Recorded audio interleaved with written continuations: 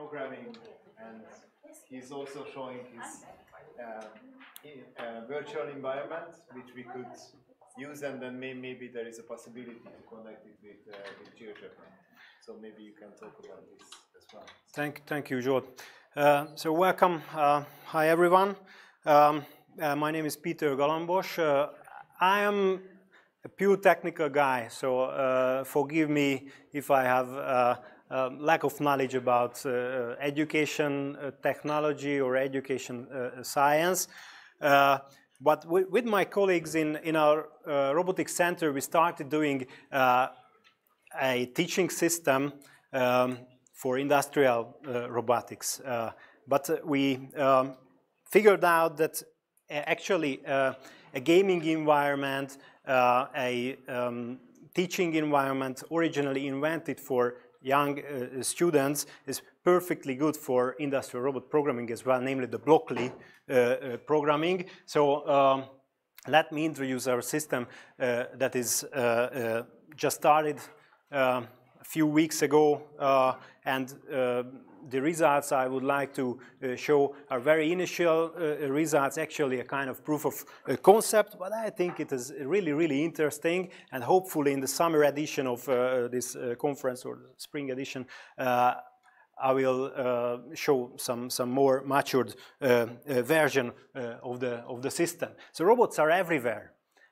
In our daily life, in manufacturing, really everywhere, and this is why we need a lot of people who understand how to program robots. And teaching robot programming is kind of cumbersome.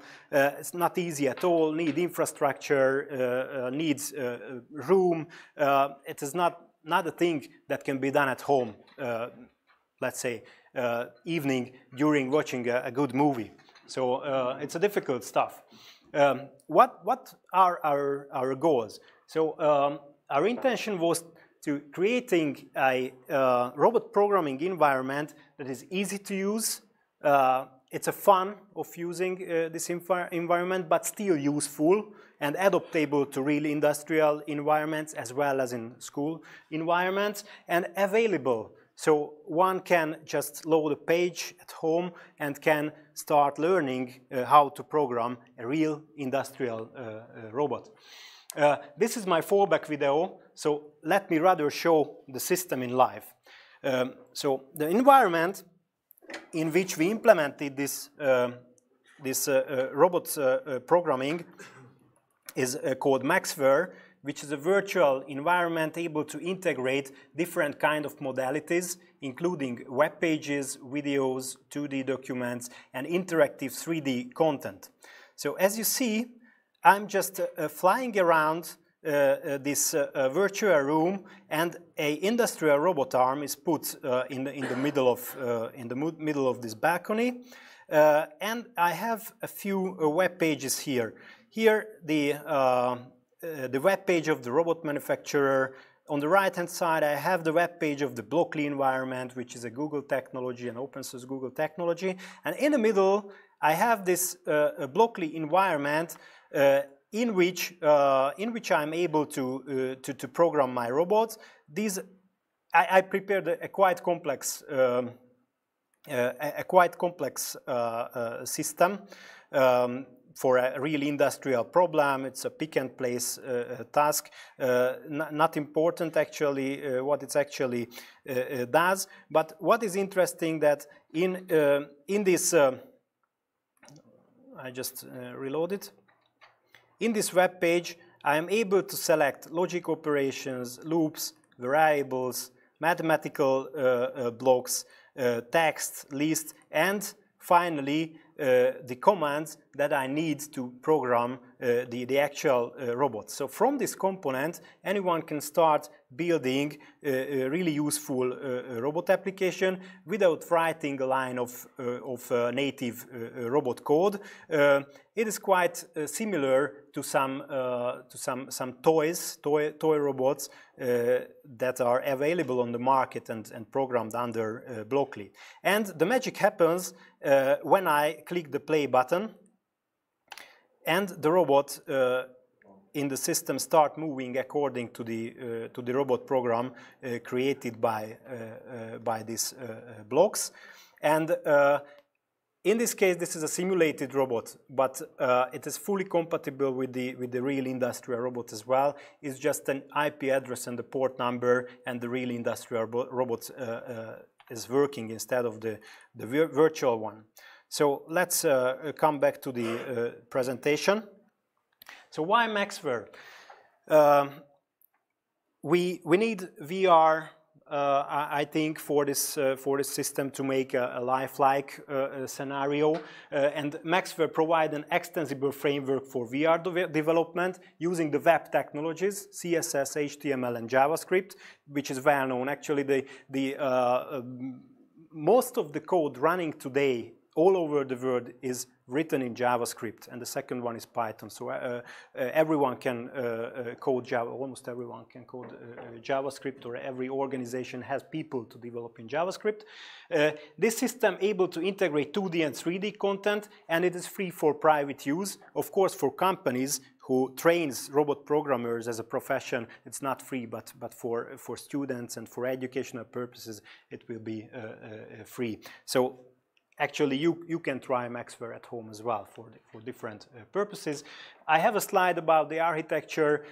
This is the deep technological details. We just use a cloud-based server in Amazon that runs the Blockly web application, the robot simulation, and the robot operating system instance, and the Maxware just communicating over HTTP and WebSockets. Quite usual everyday technologies, let me say. And how we proceed? First of all, we have to develop the system a little bit more to be able to scale up, to allow this to use, let's say, 100 users at the same time, or even more users.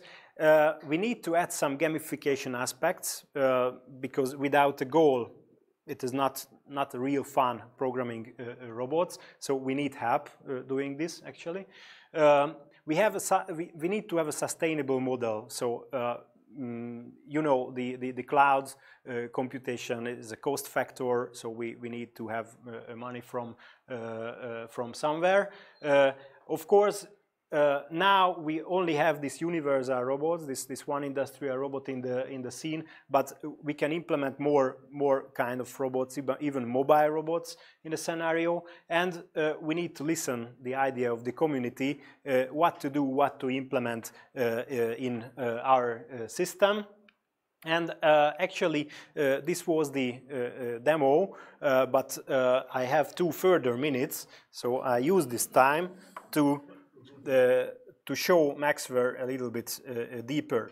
So the basic concept of Maxware is a ware in which I can fly around, and in the ware there are so-called smart boards. So this smart board in which my presentation is living is an active web page, and I used the slides.com to prepare my presentation. So this is a quite common web page, but in another smart board, I'm able to use YouTube and present whatever videos I like to show in my presentation. So that is the basic purpose of Maxware. I have 2D content, 3D content, and the story over the wall stuff. Using the tab button, I just step forward in my story and talk about the current scenario on the screen. So I think my time is over. So thank you very much for your attention, and I would be happy to answer the questions, if any.